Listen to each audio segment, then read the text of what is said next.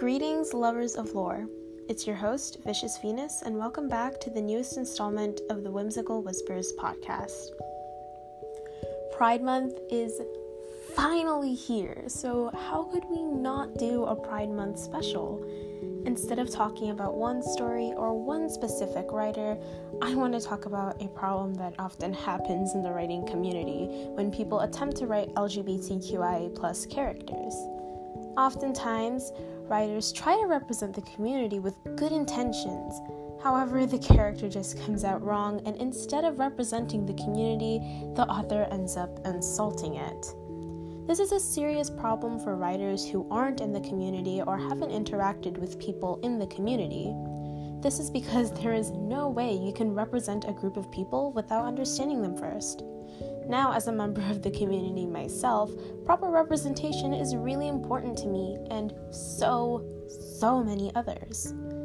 Now, I'm not going to dive into the whole topic of misrepresentation or how the media basically just bullies the community, because that is a huge thing that I don't really want to get into this episode. Rather, I will be focusing on the do's and don'ts of writing an LGBTQIA+ character. I'm going to try my best to keep this as lighthearted as possible because Pride Month is a happy time where you love yourself for being yourself and you spread this love to others. Now, let's start with the don'ts of writing an LGBTQIA+ character. There are initially two ways you can go really wrong with an LGBTQIA+ character. I mean, there's more than one way to incorrectly write an LGBTQIA+ character, but these are like the two biggest mistakes you can really make. These are like the worst mistakes people make when writing these types of characters. The first way is by suppressing their sexuality and or gender identity to the point that it's non-existent. Have you ever watched Scooby-Doo? If you have, then you are probably familiar with the character Velma. Did you know that Velma was written as a lesbian in the early drafts? Probably not. The screenwriter of the 2002 Scooby-Doo film, James Gunner, claimed that Velma was intended to be a lesbian. Obviously, because of the media at the time, Velma's sexuality was covered up and ignored to the point where it was practically non-existent. If you watch any of the shows or the movies without the knowledge of her being a lesbian, you probably would assume that she's straight or just anything else but a lesbian. And sometimes this happens to LGBTQIA+ characters when the author never clarifies or makes canon that the character is indeed a part of the community. This often happens when the author just never specifies, never just straight up says it. This is honestly a pretty dumb mistake because people won't feel represented if they don't know that they're being represented. You cannot be mad about people claiming that there isn't representation when you never stated that there was representation, when you never showed any representation. You can't be mad if they get mad about that. In Velma's case, it really wasn't the writer's fault, rather it was the media that was responsible. However, some writers out there genuinely make this mistake, and it's really not that hard to correct. Obviously, it's understandable when the publishing company or whoever is in charge of making your story widely known is homophobic and or transphobic. In that case, it would be difficult to showcase an LGBTQIA character because, it's just kind of hard to give out an LGBTQIA+ character when you're working for people who don't want to showcase those types of characters. If you're stuck in a situation like that, then it's 100% understandable when you have to suppress their sexuality and or gender identity to the point where people don't even know. However,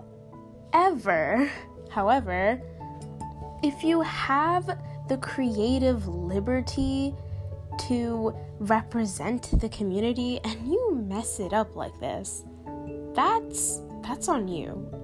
You don't have any excuses. You had all the options, there was nothing holding you back, and yet you just didn't do it. That's gonna be your fault. That you have no excuses, and that's that. So all I can say is that when you're writing an LGBTQIA plus character, please do make it known. Please make it canon, so that way people do actually feel represented. Because if you don't do this, then people aren't going to know. People aren't going to feel represented or loved. They aren't going to feel heard. So it's important that you do specify. Another huge don't in making an LGBTQIA plus character, and keep in mind this is a huge don't and I hate it when people do this, is when you make their entire character, I mean their entire personality, their character in general, all about their sexuality and or their gender identity.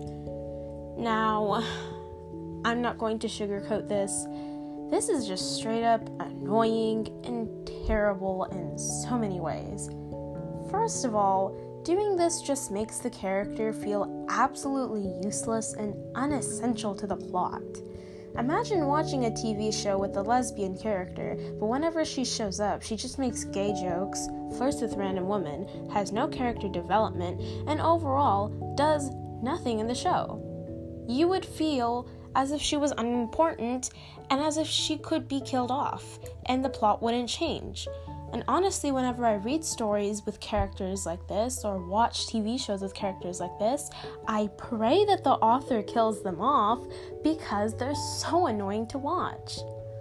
Now, there are so many people in the community who like making queer or trans jokes. I make queer and trans jokes myself, but queer and trans jokes aren't my entire sense of humor. They aren't my entire personality. I make other jokes. I do other things. My entire my entire personality, me as a person, does not revolve around who I like or who I identify as. Writing a character like this just makes it feel like you only put them in there just for representation that isn't even representation. And another huge reason why writing an LGBTQI plus character like this is super annoying is because you end up stereotyping the character in one of the worst ways possible. Whenever I watch a movie and a random gay man appears, I honestly feel so uncomfortable because they usually portray this gay man as super feminine, hypersexual, and really, really weird. I myself am not a gay man, but just watching a gay man being represented like this, it makes me so uncomfortable I physically cannot watch because I feel like if I do, I might cry. This is what happens when you just completely stereotype an LGBTQIA plus character to the point where that's everything about them. You just make the viewers feel uncomfortable. You make the community who you're trying to represent feel uncomfortable. You make everyone in the room feel uncomfortable, except for the homophobes and transphobes. For some reason, they get a kick out of it. It's not really that funny, but, they have a weird sense of humor. Just stereotyping characters like this just hurts the community so much and is honestly really, really unrealistic. I mean, people have so many things to their character, to their personality. For example, I am an artist and I'm a storyteller, but that's not everything about me. I'm also lazy. I also like food. I'm also a little mean sometimes. I also like writing the script for this podcast. I also like running this podcast with my friend. I like so many things. My entire personality, my entire character does not revolve around the fact that I am an artist and a storyteller. There are so many things about me that makes me, me. And just writing a character whose central focal point is on their sexuality and or their gender identity, not only is that terrible writing, but it's just really rude, unnecessary, and uncomfortable to watch. I really hope that people understand why this is so bad, because it really is so bad. So, now that I've covered the don'ts of writing an LGBTQIA plus character, how should you write an LGBTQIA plus character? How I would go about it is by treating their their sexuality and or their gender identity as an accessory on an outfit. Accessories such as hats, scarves, jewelry, watches, and etc. are often added to an outfit to accentuate the outfit, to give your outfit more character, more pizzazz, more fashionableness to it. Now, when you are creating an outfit for yourself, accessories are really important in making your outfit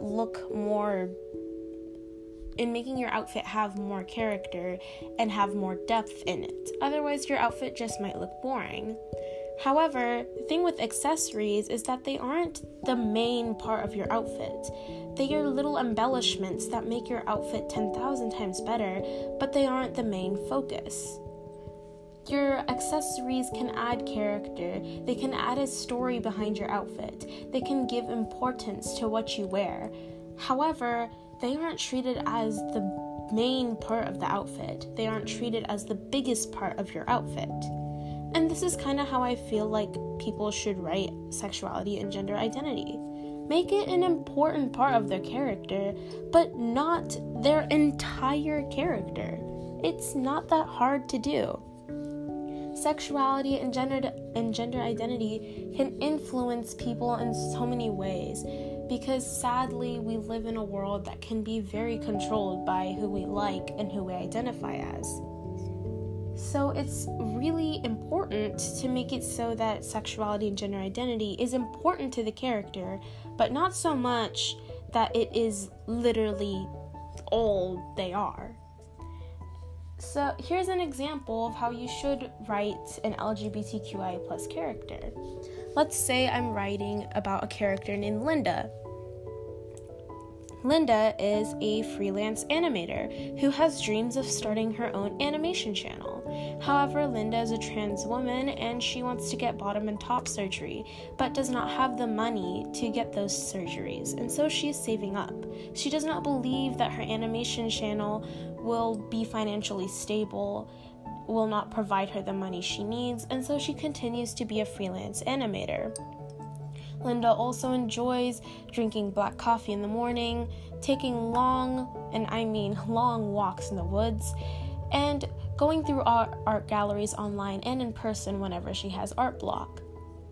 Now, in this example, I told you that Linda was a trans woman who wants to have bottom and top surgery.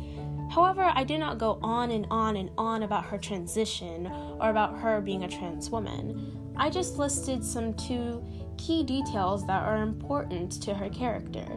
The fact that she wants bottom and top surgery makes it really important. That makes her financial situation very important. The fact that she wants something expensive such as these surgeries makes it even more crucial. It makes her more, more self-conscious about starting a channel. Because she wants these surgeries and cannot afford to do so, it stops her from going after her dreams. However, like I said, I did not ramble on and on and on about her being a trans woman.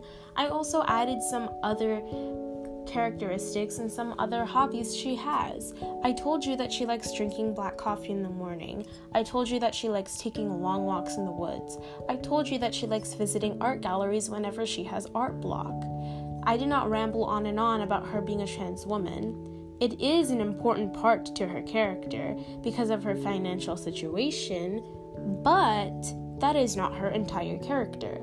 Linda isn't just a trans woman. Linda is all of these different things. And all of these different things makes Linda who she is.